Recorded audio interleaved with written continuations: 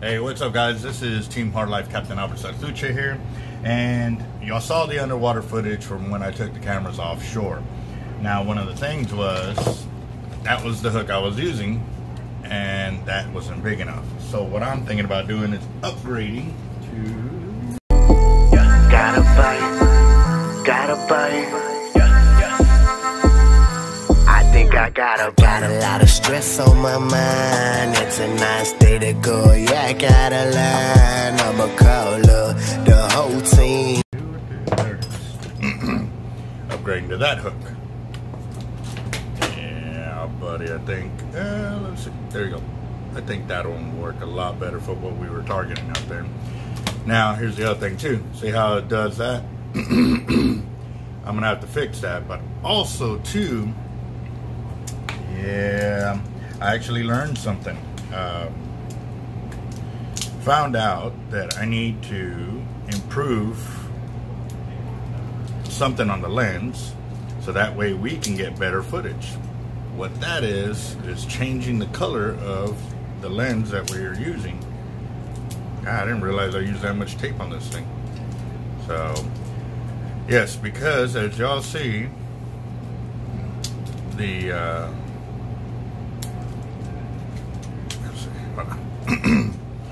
when y'all watch the underwater footage, y'all see that we have a lot of green haze over it. And because we have a lot of green haze over it, I have to find a way to make this work a little better. And because of that, the green haze messes us up. And because of that, I talked to him and found out that if we add some orange to the lens itself, which means now I have to completely disassemble, take off the lens cap here. Oh, that's gonna be the thing too. I need to, because obviously I still want to use this for nighttime fishing, but I still need the green light, which is right here at the bottom, to still be able to shine through. So what I'm gonna do is have to mark where that light is at once I put it back on, so that way I know where I need to cut, because this is a self-adhesive orange film. So I'm gonna have to ensure that I pre-cut, so that way once I stick it on there, I'm good to go. Now, the other thing is,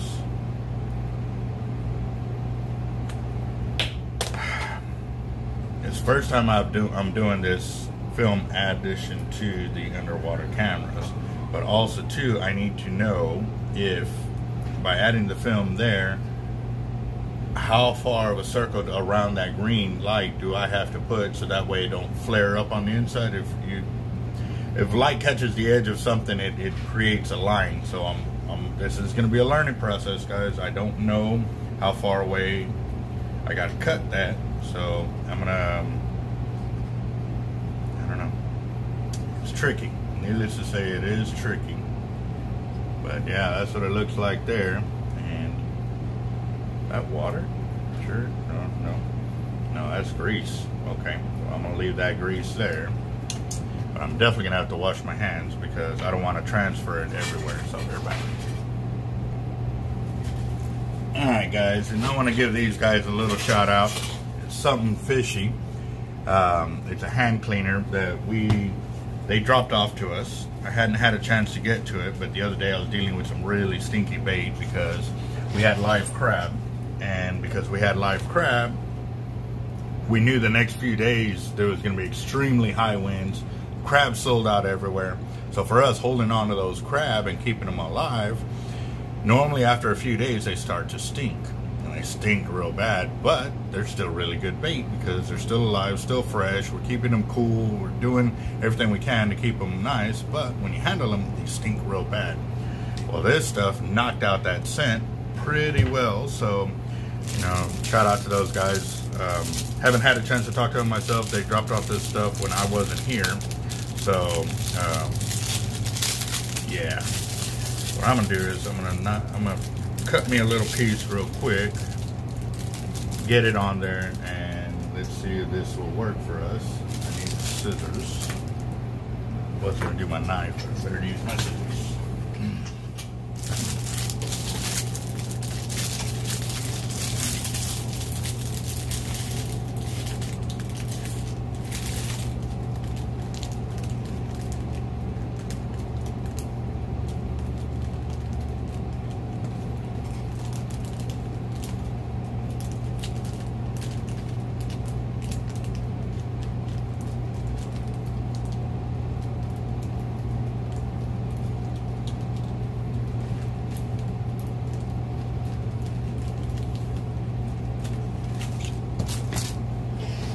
I'm going to do is I'm going to use the cap so it doesn't look like that lens comes out to mark me out a pattern, and then I'm going to cut kind of way deep inside the pattern.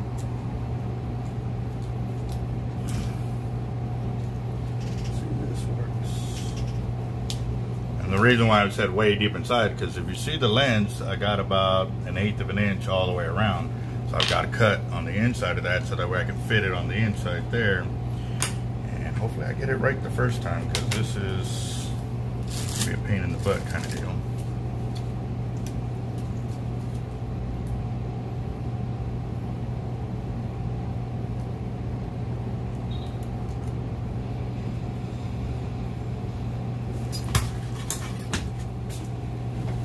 I'm recording.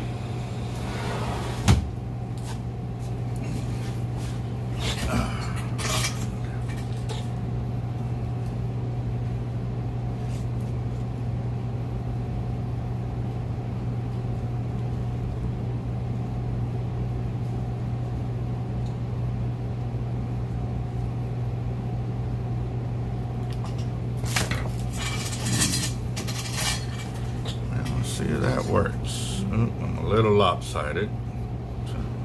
Big lopsided. Let's see.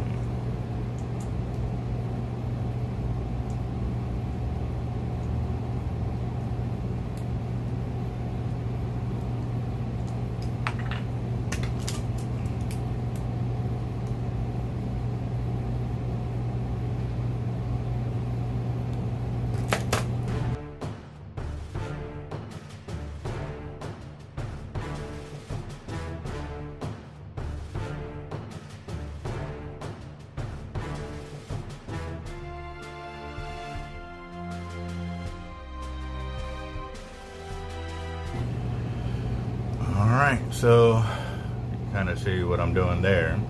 Let's see if this works.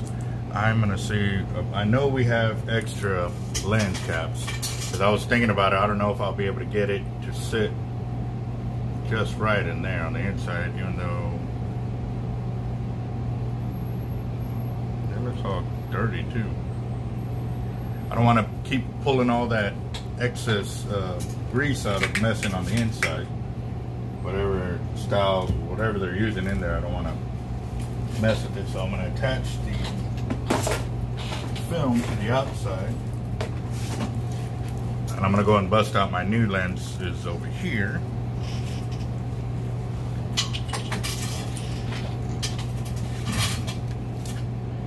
Go and add one in. Let's see. Oh wow, okay, that'll help. I got a protective little layer there. I don't know if y'all can see that. I'm going to go and use that as a pattern on the next one, so that way I can nail it on the first try. But this one, oh man, I'm going to have to put it on the camera to figure out where the light is going to be before I can actually mark it. Or actually, now that it's on there, oh, wrong side. Well, I didn't know they were interchangeable like that. I put it on the wrong side of the the underwater camera. So be on this side. Well, since I'm doing it like this, once I get it on there, then I'll attach the film. But I'll clean it.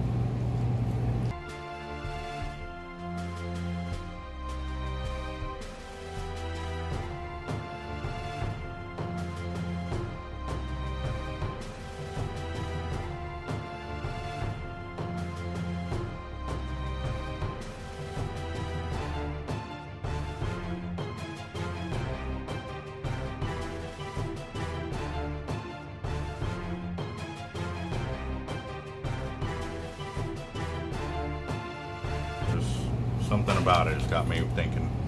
It looks not bad, but you can see that ruffleage on the outer edge right there. That's what I'm concerned about. So that means I gotta go fishing.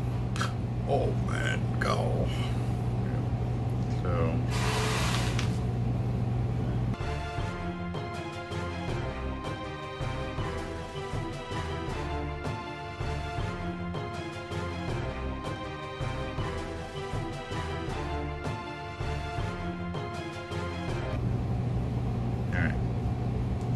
let me go test this and let's see how this works. We'll find out.